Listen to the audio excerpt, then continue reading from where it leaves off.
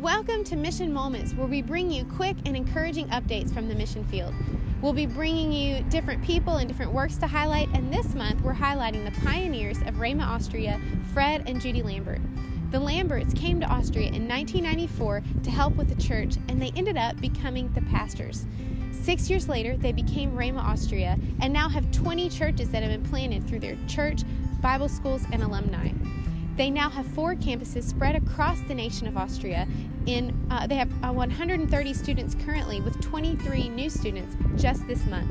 One challenge of non-denominational Christian churches and schools in Europe is being recognized by the government as legitimate Christian organizations. So it makes it a huge accomplishment that Rhema has now been recognized in the nation of Austria as a valid ministry with great fruit. A praise report is the Lambert's son Josh has been holding Worship Revolution nights around the city. At their last event, they had over 700 people in attendance and had to move the event from their church facility to the city's stadium. And now they're being invited to do events around the country.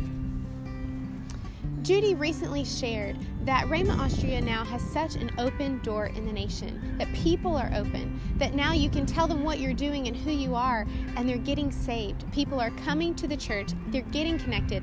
What a testimony! A prayer request that the Lamberts have is for more workers to do all of the things that need to be done. So let's agree with them this month, according to Matthew 9:38, that the Lord would send forth laborers into the harvest fields to do the work that needs to be done. God is moving in the hearts of the people of Austria. We encourage you to follow Rhema Austria's Facebook page. We'll put the link in here, tag them, and also just keep the Lamberts and Rhema Austria in your prayers and encourage them as you get the opportunity.